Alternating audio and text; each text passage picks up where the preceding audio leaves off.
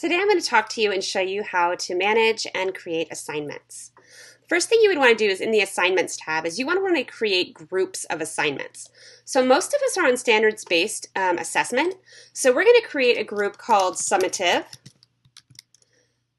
save, and then I'm going to click the plus group again. I'm going to click Create Formative, and maybe you also use Informative, so those non-graded assignments.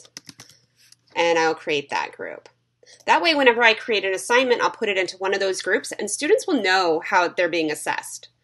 I'm then going to delete this default assignments group.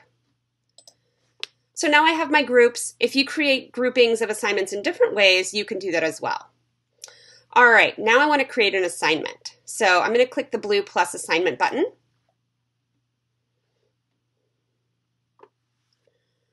I'm going to give my assignment a name. I'm going to put anything in this box, resources, supporting documents, videos, anything that might be a stimulus for that assignment, I'm going to put in this box.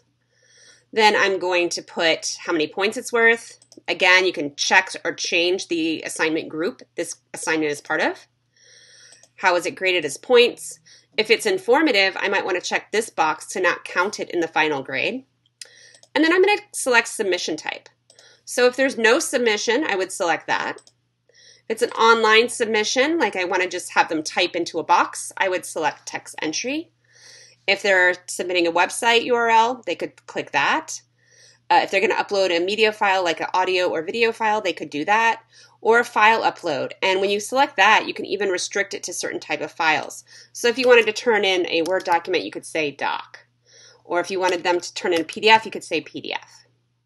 The last type is external tool. To use an external tool, you're going to click Find.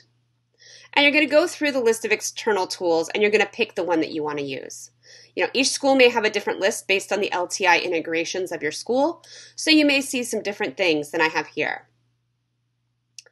You would just select the tool you wanted to use. Let's say it was a cloud assignment for Office. This would give each kid a copy of this Word document and then they could edit it as you wanted them to. So it's going to go into my Word. Sometimes it gives me a little problem. I'll just say okay. We'll try it again.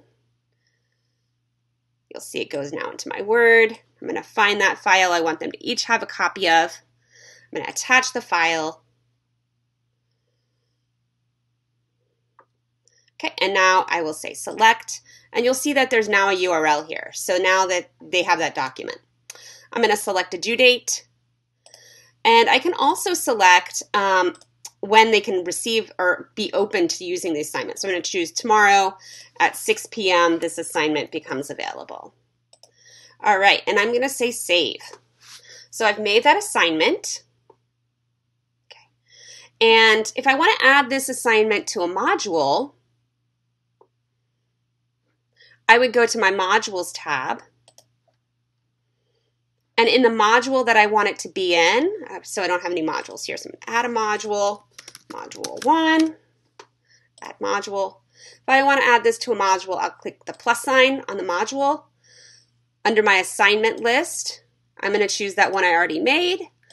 And now that assignment that I created is part of this module. If you have any questions about assignments, please let us know. What I want you to do today is try to create an external tool assignment. And if you have problems with that, of course, come and see your ITC at their office hours or us at our live.itcsforall.com office hours. Good luck.